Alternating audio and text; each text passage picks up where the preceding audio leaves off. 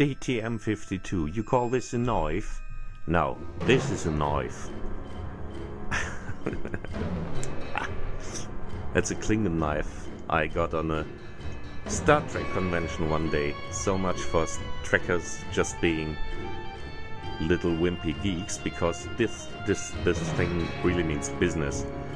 It's quite sharp, and the only thing you can do with this knife basically is stab someone, because since the blade only starts up here, it's useless to cut something or do anything else but stabbing someone with it. It's quite mean.